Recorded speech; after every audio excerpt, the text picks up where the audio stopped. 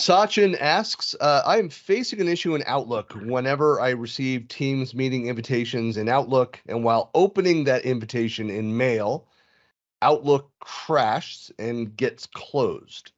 After again opening Outlook, it opens and gets closed automatically for a few seconds. First guess it's a bad profile. I was bad profile damage. Yeah. Profile first or reinstall. Or a pesky. Something got corrupted. Yeah.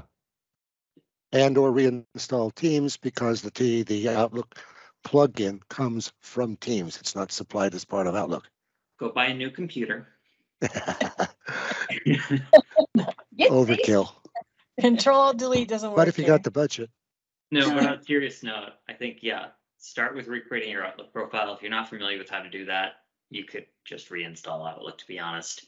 You could go to well, except that doesn't get rid of the profile. The profile is part of the registry. So you have to, if you're going to do that, reinstall isn't going to help. What you're going to have to do there is do something like the Office scrub or something like that, which will remove not only the Office, but the profile as well from the registry. I've done it where I've created a new profile, leave the old one there. Which is always a good plan. Yeah, so create the new one.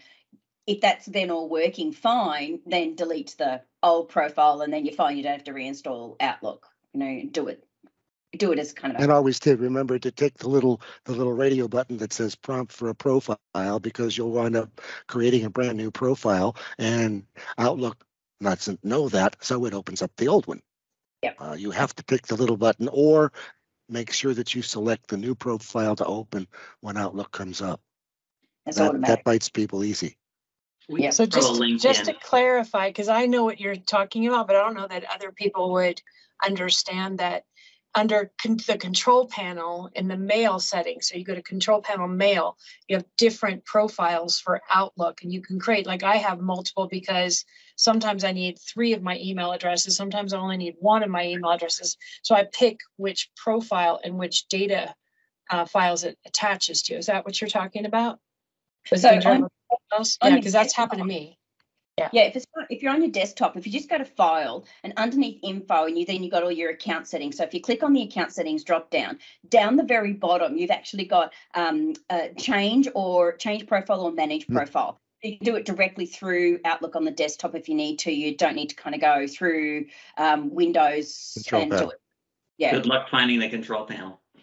Yeah, you're better off to just go, if it's your Outlook desktop. It's under security.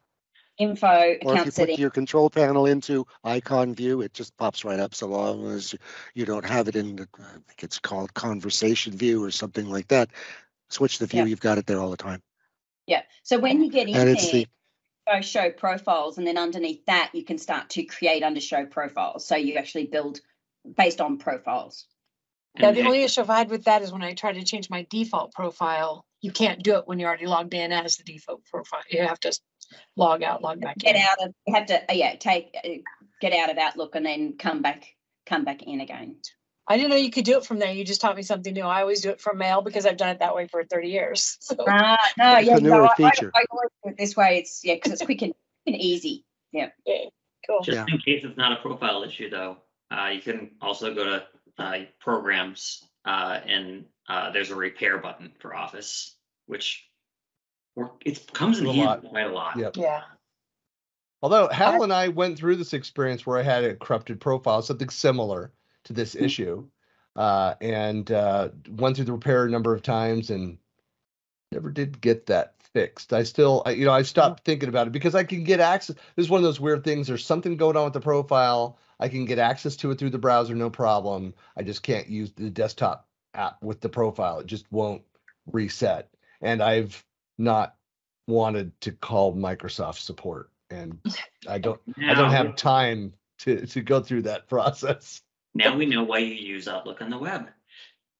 Well, that for work stuff, and it wasn't work related. It was a private one, but there's a different issue there, is because that profile and that demo tenant got hacked. So. Oh, wow. Wow. And so they tried the ransomware, and I laughed at them, and then my profile got corrupted. So I don't know what happened along the way, but Yeah. Was it one of those evil laughs that you did? Because I would have liked to see. No, I just laughed because I got the threat and there's a dollar amount associated with it. I'm like, for that demo, there's no data. It's like, good luck with that. Enjoy. Yeah. That one. Yeah. Good times. Yeah.